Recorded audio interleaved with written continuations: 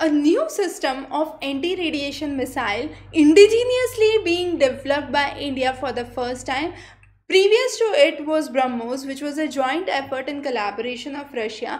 Now Rudram comes from a Sanskrit word where you have the acronyms ARM, which is anti-radiation missile, that is included, and this word in Sanskrit means removal of sorrow. So that is the basic idea behind the launch of Rudram and the word Rudram being selected by DRDO. Now what is actually an anti-radiation missile? It helps you to detect, neutralize any kind of radar communication that is there, that is part of the air defense system. So it just basically has a inertial navigation system which works on a computerized mechanism along with GPS, which works on a satellite system. So it's a kind of amalgamation of the communication mechanism of the self position of an object along with the GPS, which is based on the satellite position.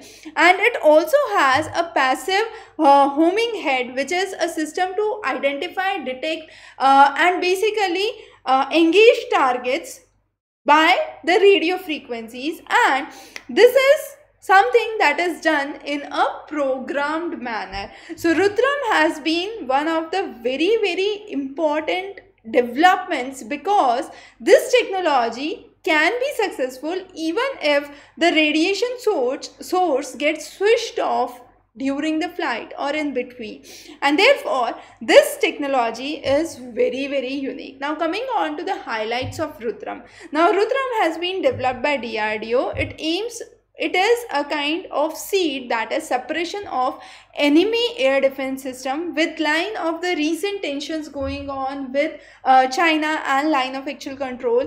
Developments in defense have become very important.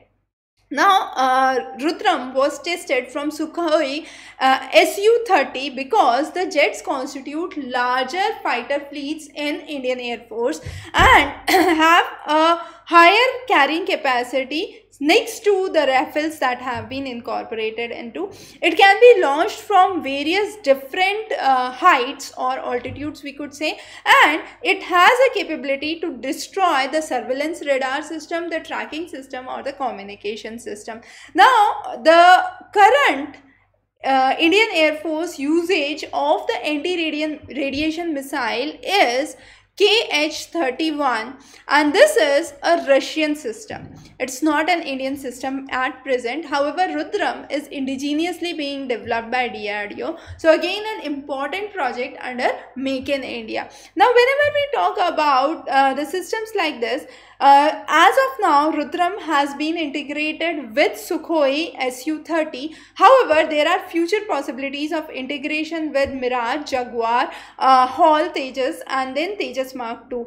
But that has not been done so far. It is believed that this could happen in the future systems. Now Rudram was tested from Balasore.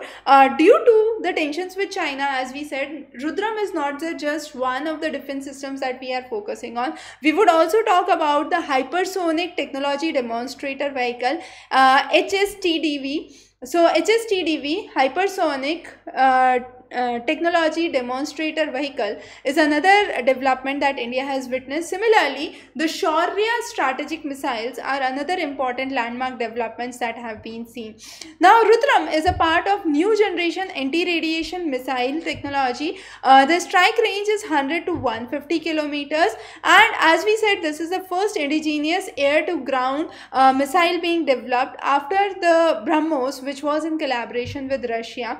The single stage missile weighs nearly 140 kilograms and it is powered by dual pulsed solid rocket motor that is there, and also you have pre-fragmented warheads with optical proximity fuse that are being used in Rudram. So those are some of the key technologies. In the next class, we will talk about HSTDV, that is Hypersonic technology demonstration vehicle in detail. Again, since it is hypersonic, it is beyond the speed of sound, so becomes very important. And all these defense developments are very important for your examination point of view, because these have been some of the recent topics and gaining high importance amidst the China tension. So those are some of the key highlights on Rudram. We would be covering many more topics on defense. Stay tuned. Have a wonderful day.